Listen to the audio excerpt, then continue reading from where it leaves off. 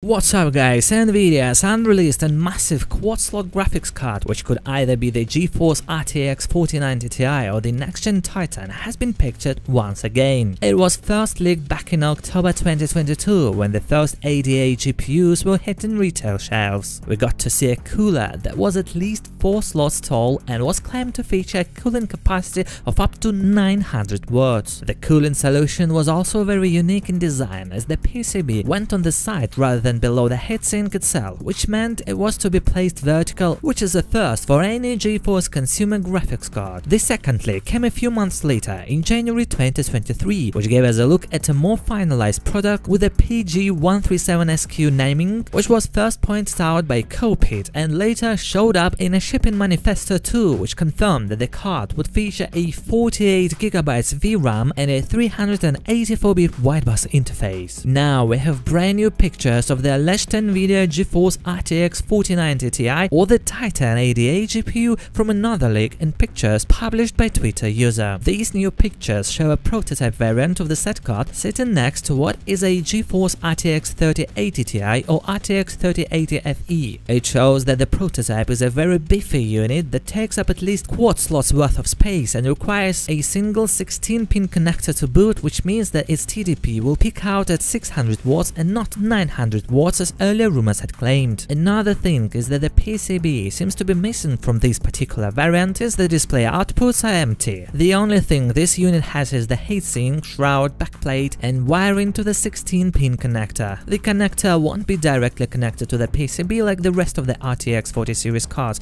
but rather use a wired extender that runs through the heatsink and goes to the other side of the card. While the leaker asks if this might be the alleged Titan RTX graphics card, I personally doubt it, since the card clearly has the GeForce RTX logo on it and Titan cards don't use that. Also, the faceplate clearly reads RTX 4090, so it could be possible that the original 4090 or either a prototype of the card was also using the same cooler before NVIDIA went with a more conventional Founder Edition design. It is likely that a similar design was tested for both the 4090 Ti and Titan ADA, but there are reports that the Titan has been more or less cancelled. In its place, the RTX 4090 Ti is said to be offered featuring an AD102 GPU with 18,000 cores and 11% increase in cores over the RTX 4090, 96 MB of L2 cache, which is a 33% increase over the RTX 4090, and 24 GB of GDDR6X memory. While the memory capacity still remains the same as the RTX 4090, the bandwidth will see a major boost. That's at least what is speculated, but given how much NVIDIA changes specs and design during the planning phase, this plan might have been scrapped for something entirely different by now. MSI preps for NVIDIA's GeForce RTX 4090 Ti with its 4.5 slot juggernaut of a cooling design. We might see a similar or modified version of this graphics card when NVIDIA decides to launch the 4090 Ti, but for now we can only look at this monster and just imagine just how much of a ferocious beast it will in terms of gaming performance and especially pricing.